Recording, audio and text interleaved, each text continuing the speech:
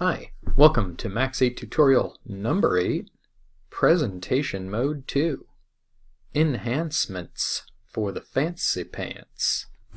Alright, well, sorry about that lousy rhyme, but I'm so excited by this timer that we made last time around. Let's just start it for fun. Here we go.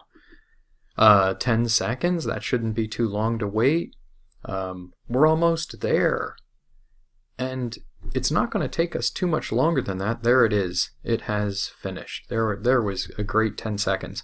Okay, so let's talk about how we actually turn this into a graphic user interface.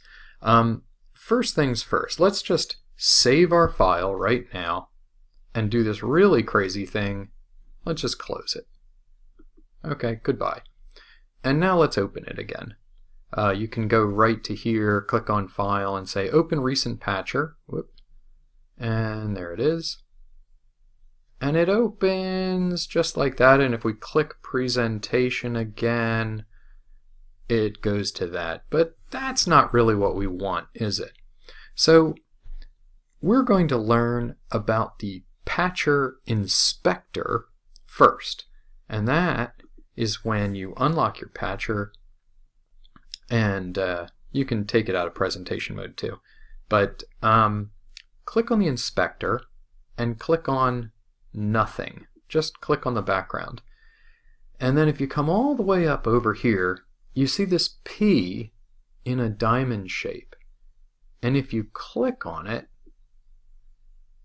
it's an inspector. But what is it inspecting if we haven't clicked on anything?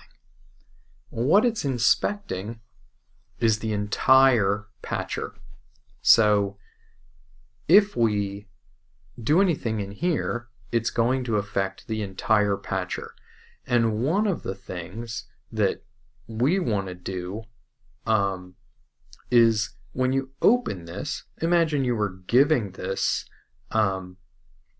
patcher to a friend or putting it online, or heaven forbid selling it.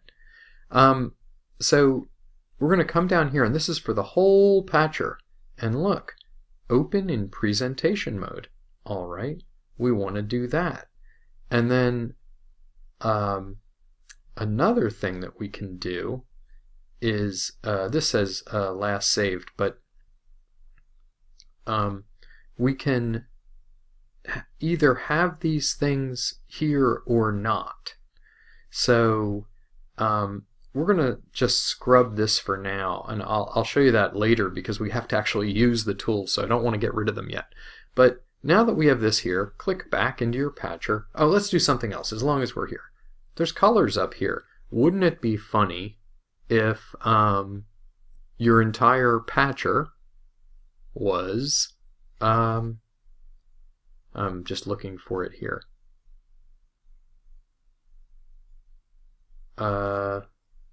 It doesn't, there, locked patcher background color. There it is. Let's just make it orange. Orange. Orange, I say. Orange-ish. There we go. A little more orangey. A little more orangey. A little more. Okay, that's the color orange I want. And we'll just leave it like that, so that when we come back over here and click in the nowhere, just to be back here now, if you lock your patcher, it turns orange. Is that not cool? And now we'll go to presentation mode, and look at that. So one can sort of imagine if we close the inspector and we make our window much smaller, that could kind of be a cute patcher there. Let's save it. And now let's close it. Goodbye. And let's reopen it. Open your recent patcher. There it is. And look at that. It opened up right where it was before. That's really cool. But if you want this part of it to be consistent, there is actually a thing you can do to adjust that. put it where you want it, and let's just say now we decided that we always want it to open in the middle of the screen. You can click on View up here and then come down and say Define Fixed Initial Window Location. There it is. We save our patcher, and instead of closing it, just to do a test now, we're going to put it over here and then close it. Goodbye. And now we'll open it again. Open our recent patcher. Whammo! Right in the middle. Now it's getting good. So now we could go back and say in our view that we don't want to see the toolbar anymore, right? Hey, now look how small that thing is. And we could save it. Now we put it away. And now we just open it again. Open recent patcher. There it is. Hey, it came up with the toolbar again. That's because we have to do this, unfortunately, in the inspector. And I didn't want to lose the toolbars last time. When you get rid of the toolbars, you have to kind of go through a little bit of work to get them back. So let's scroll down here and see what the things are when you open. So there it is, View. So do you want to see the bottom toolbar on open? I think unpin is the proper thing. And we'll just unpin the right toolbar, unpin the left toolbar, top toolbar, and now we'll save that. Click over here. I always try to get out of there before I save it. Okay, and put this thing away and reopen it. Ta-da! Look at that. Every time it opens, it's just going to look like this little thing here. Now, you can still get at your toolbars. There they are. Oh my god, that's so cute. Not sure how you and you can actually make this bigger and then have them move off to the side, so you can still get at them. That's what it means when they're unpinned. You can also, I believe, whoops, don't do that. I believe you could just have them not show up. So they're unpinned now, and we can also make them so that enable scroll, we're not even going to allow the horizontal toolbar. We're not going to show the toolbar on open. We're not going to show vertical scrolling, and that should do that. And now you'll see, oops, I hit the wrong thing. Sorry. Command I, there we go. And we're just going to save and put this thing away and open it again. Okay, one last thing. So there it is, and it looks great, all cleaned up and stuff, but it always comes up with 10 seconds on. And let's just do a quick test here. I'm going to set it to 30 seconds, and I'll even save it and close it and reopen it again. And it says 10 seconds. So I'm just going to show you very quickly how to preserve certain settings that you might want your application to open on. So let's make this big again. And of course we don't have toolbars, but we'll see if we can live with that for the moment. So we're unlocking it, taking it out of presentation mode. I guess that's unfair of me to do.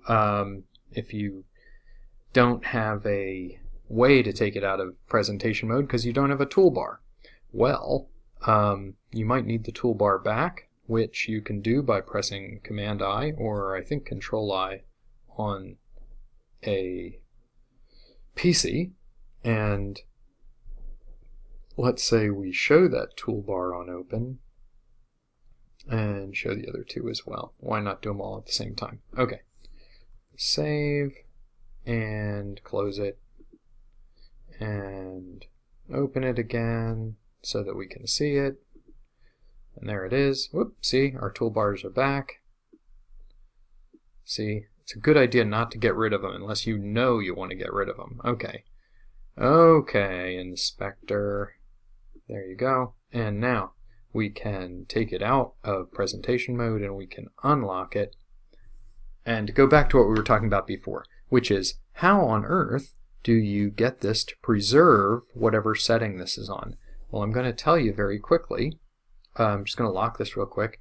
Notice that when you hit 10 seconds or 30 seconds, now it puts out a 1. And for 10 seconds, puts out a 0. And for this, it puts out a 2.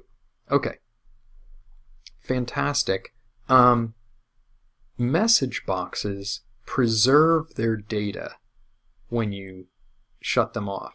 Number boxes do not. They just set back to 0. So knowing that this will always be here, we could run a patch cord from here to the top of the U menu, right? Now, if I was to lock this, I hate that messy cord. Just a second. Command Y. There we go. Right now, because the U menu told the message that it was set on number 2, and if we were to lock this and press number 2, it wouldn't do anything because it's already set on number 2. But when it opens, that number 2 will mean something if this has gone back to being set on 1 or 0. Does that make any sense? So if we just had an object that could bang this when it opens, we could preserve this setting. Well, it just so happens there's an object, type the letter N and type load bang. So what does load bang do? Every time your patcher opens, it sends out a bang as soon as it opens. That's all it does. Good for nothing but that. So now, every time our patcher opens, it will go back to the last state of this, and of course this will then change the our setting, our colors and all that to the right thing, and our count to the right thing. It'll be great. So let's save it, and we can just close it because we know the whole thing's going to open in we know it's going to open in presentation mode. Wait, before we do, it is our chance to get rid of those silly toolbars again, now that we don't need them again. Goodbye, goodbye, goodbye. And of course we have our fingers crossed that this will work. We go back to that, we say save, we put it away, and we open it again. One more time. Did we do it right? We did it right. Look, perfect cup. And we could even say soft-boiled egg. Well, let's go, we could say soft-boiled egg and see if it works when we reopen it. Okay. I'm closing you. Notice I didn't save though. Open it again.